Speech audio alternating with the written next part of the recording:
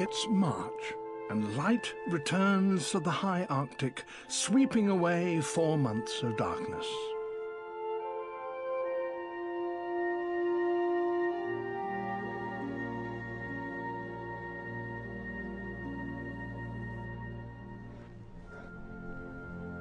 A polar bear stirs. She has been in her den the whole winter. Her emergence marks the beginning of spring. After months of confinement underground, she toboggans down the slope, perhaps to clean her fur, perhaps for sheer joy.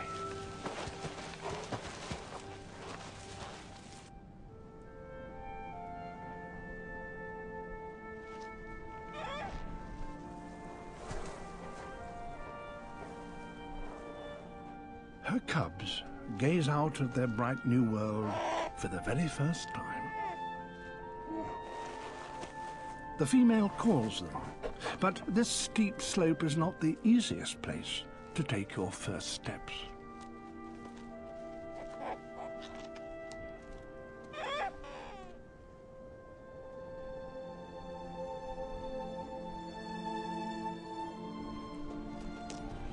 But they are hungry and eager to reach their mother, who's delayed feeding them on this special day. Now she lures them with the promise of milk, the only food the cubs have known since they were born, deaf and blind beneath the snow, some 2 months ago.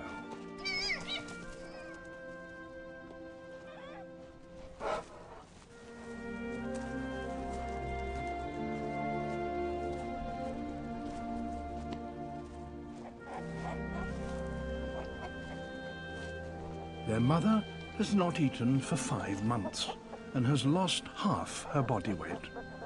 Now she converts the last of her fat reserves into milk for her cubs.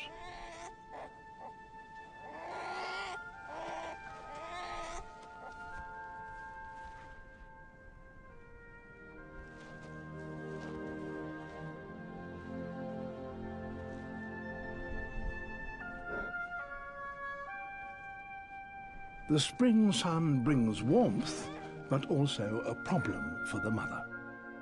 It starts to melt the sea ice. That is where she hunts for the seals she needs to feed her cubs, and she must get there before the ice breaks up.